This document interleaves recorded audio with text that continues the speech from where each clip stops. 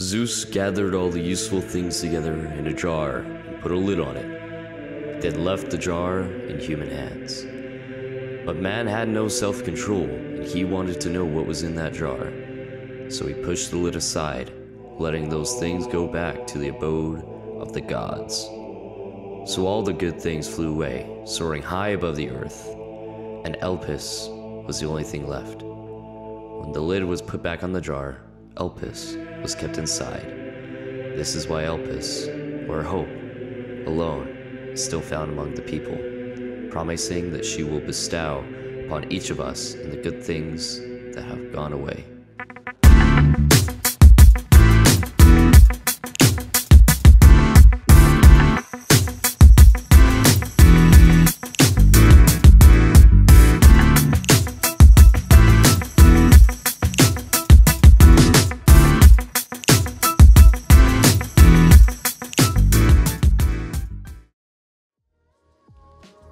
Star Wars is the myth of our generation. From the hero's journey to the reflection of modern values, there's a lot of comparisons that can be made about this epic story and the stories of many different cultural mythologies. Much like Aesop's fables, I believe more than anything else, Star Wars is a story about hope. And today, I will be telling you exactly why Star Wars is our modern fable, and how hope is the main message that resonates with people today more than ever. So what do I mean by myth? Well, according to Dr. Nathan Snow at Utah Tech University, quote, myths are what unite across cultures. Every culture has their own myths, but Campbell provided all their cores, they are more alike than different. What he's referring to is Campbell's work, The Hero's Journey, a pattern describing the cycle of the call to adventure, crossing the threshold, the ordeal, and a return, found in many classical myths, including King Arthur, Gilgamesh, Arabian Nights, and many, many more. Throughout this cycle, messages reflecting the ideal traits and concepts of humanity are told throughout, such as honor, friendship, perseverance, love, and in Star Wars' case, hope. Star Wars as the modern myth once again reflects our desired and ideal concepts, and hope is one that is desired by many in the modern day. But why hope? If hope is a positive expectation, then what are we hoping to expect? What is causing us to strive for hope?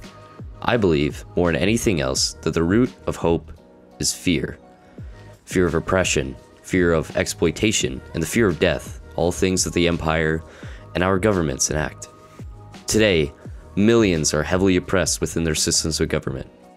The recent rigged elections in Venezuela, Project 2024, and the highly corrupt governments of Yemen, Saudi Arabia, North Korea, and so many more are just a few of many examples of this. Chapman University's 9th annual fear survey conducted in 2023 has reported corrupt government officials as its #1 reported fear, with over 60% reporting being afraid or very afraid. To give some context, this is 6% above the fear of economic collapse, 8% above Russia using nuclear weapons, 8% above World War III, and nearly 10% above the fear of loved ones being seriously ill or dying. A corrupt government has been the #1 top fear 9 out of 9 years that this survey has been conducted. This is the root of Star Wars' story. A story of humanity's biggest fear being conquered and defeated by a ragtag group of people just wanting to live the way they want to live. I believe that this fear of tyranny stems less from the act itself, but the feeling that we as just regular individuals can do little about it. A 538 article written by Amelia Thomas Devois, Jasmine Mitani, and Laura Brunnerun states, quote, our system doesn't make it particularly easy to vote, and the decisions to carve out a few hours to cast a ballot requires a sense of motivation that's hard for some Americans to muster every 2 to 4 years. Enthusiasm about the candidates, belief in the importance of voting itself, a sense that anything can change as a result of a single vote. According to the same article, between 35 and 60% of eligible voters don't cast a ballot in the US presidential elections. Despite the overwhelming fear that Americans possess, many do not vote. So, if we don't believe our vote matters, what can we even do? How can we fight against this fear? The idea of a rebel alliance reinforces the idea that you can do something about it, and that you are not alone in this fight. Examples of this are found everywhere in all walks of Star Wars media. The original trilogy was all about rebelling and fighting back, with Luke, Leia, Han, Chewie, the droids R2 and C3PO, and Obi-Wan all working together against the Empire. Return of the Jedi showed a great example of unity against oppression during the briefing on destroying the Death Star. The sequel trilogy has Rey, Poe, and Finn join up with their old cast once again to fight against the First Order. The Jedi try to fight back against the Emperor's plot against democracy once they find out.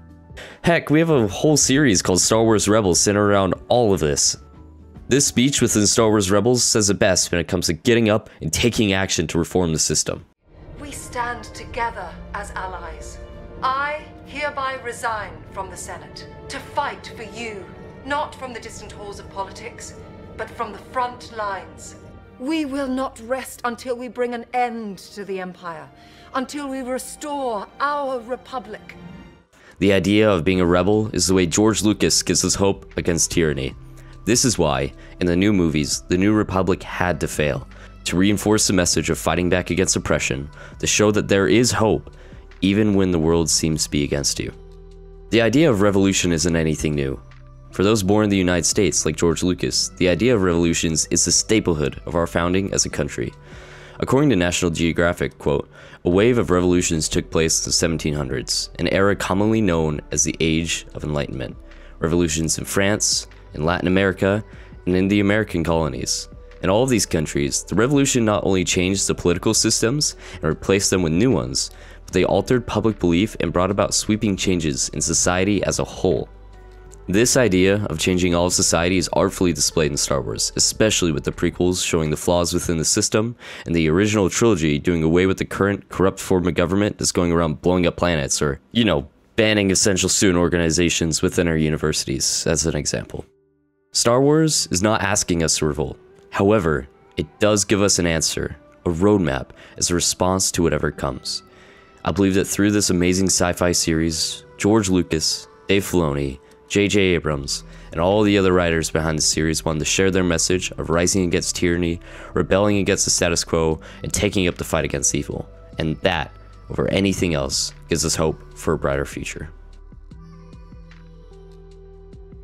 I hope this series was as fun to watch as it was to make.